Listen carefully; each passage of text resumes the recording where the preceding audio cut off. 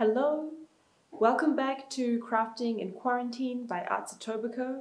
My name is Marjan Verstappen, and today I'm doing a very special project, and that is making mushrooms. These are mushrooms for the Toronto Mycelial Network, which is this really special community arts project that has been spearheaded by East End Arts.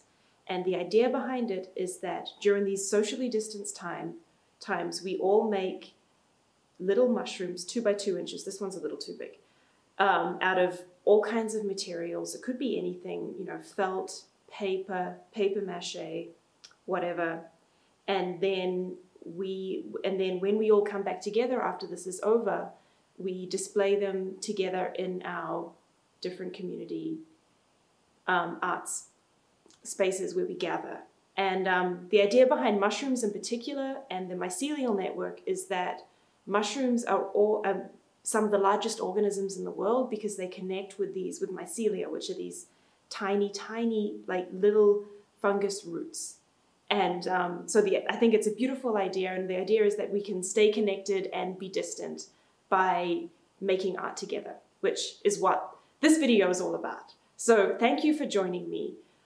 Today I'm going to use the air dry clay I made last week to make my mushrooms, and I'm going to show you, very much like this is a practice one, I'm going to show you how to color the clay we used and everything. So on with the video. Let me show you what happens next.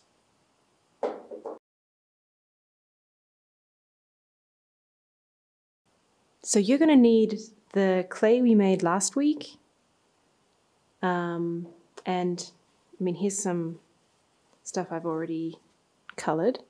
And then I'm using, to color mine, I'm using the food coloring from a few weeks ago that we were painting with. And then I've got just some gloves, just mostly because as I knead the food coloring through the clay, it might stain my fingers and it takes, a couple of washes to come off. And then I'm using some sort of just shaping, sculpting tools. Whatever you've got at home, toothpicks are great, skewers, clay sculpting tools if you have them. I've got an X-Acto knife and a palette knife and some craft sticks.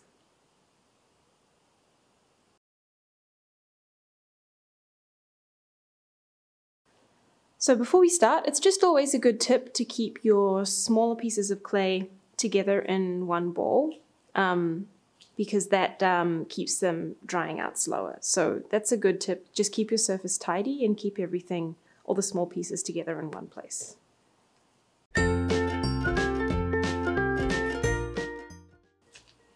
So mushrooms can be any color really. I'm gonna make a red one.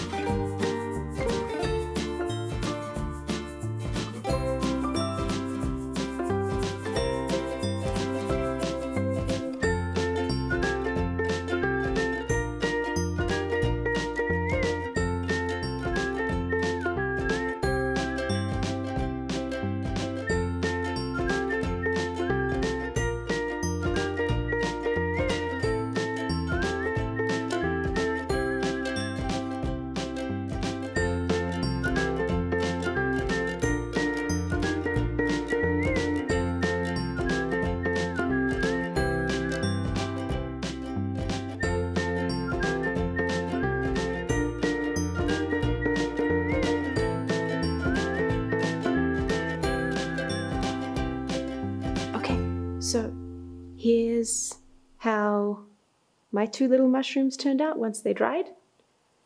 And one thing I didn't explain in the video is that make sure that as you make the stalks, that you push them down on the table to make sure that they're flat and they sit flat. So even if they can't sit straight up when they dry, that they'll be flat once they dry. So I hope you enjoyed this video. Thank you very much for watching. I hope you make some mushrooms for the Mycelial Network. It's going to be a beautiful project.